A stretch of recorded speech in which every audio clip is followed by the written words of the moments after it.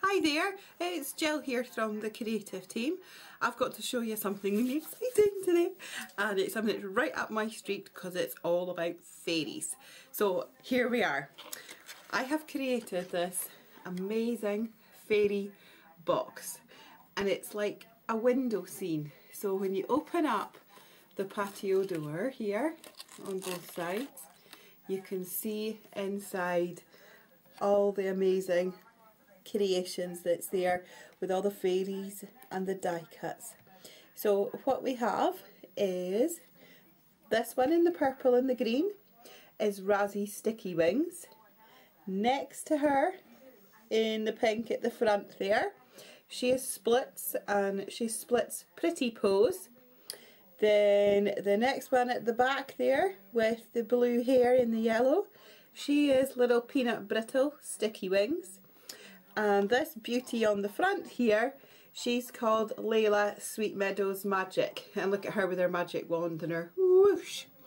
All the dies that are used in this, so it's like the butterfly, the flower here, the little flourish at the side, all the ones that's in the inside here, they're all Spellbinders dies. And this one at the front here, if I zoom in and you can get a wee close up, this is one of the ones that was on the front of the last Tattered Lace magazine. So it was an exclusive to Create and Craft magazine, because not only did it have all the flourish work and the one little bird, but it also had extra 3 wee birdies. So these two and this little one here, that was the free dies that came with it as well. So this is what I've been making, and I have made it using a very old 3D Builder CD from Crafter's Companion. Now I totally love the flower fairies, and my favourite just has to be Candy Tuft. She's the one that's pictured just at the top up here. So I adore this CD, and it's perfect because it takes you through step by step on how you can create this amazing fairy window that I've done, and a couple of other projects on there as well, which I'll be doing in up and coming Lacy Sunshine videos.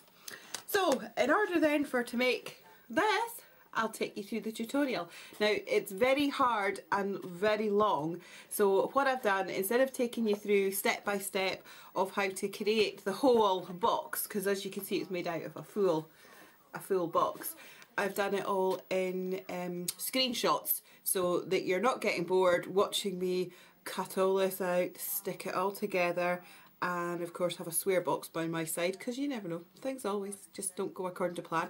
So I've done it with the screenshots, as it's a lot easier for me to show it to you that way.